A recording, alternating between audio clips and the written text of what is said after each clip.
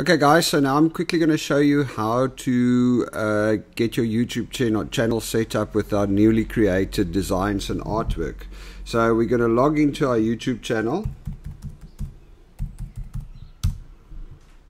And then we're just going to go up to my channel on the left there. It might look like this. There's a little menu there. You just drop it down. You click on my channel and it will open your channel. See, I've already uploaded a video here. But let's start with our icon. So we're going to click on there. We're going to edit it. I've already uploaded that one that I created with Usign, so I'm just going to pick that. And I'm happy with that layout, and that's done. So that's going to be my YouTube channel icon. One thing you should know is that it's not going to show up immediately. So see, it's still not there. It's still showing an old one. It takes a while for Google to propagate it across from your Google from your Google page to your YouTube channel. The next thing we're going to do is we're going to add channel art. We're going to click on that.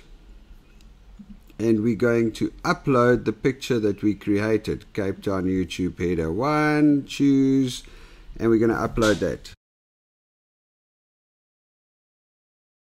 And there we go, uploaded. So this is what it's going to look like on laptops, computers, TVs, and on mobile. We're not going to adjust the crop because it's perfect. We can use the auto enhance and see what they do. Oh wow, that looks nice. Google has done an awesome job on the auto enhance, and we are gonna select it. A channel about awesome stuff in Cape Town. There we go. Our YouTube channel is right, and in the next day or two that logo will appear over there, and we should have our channel up and ready to go. Cheers.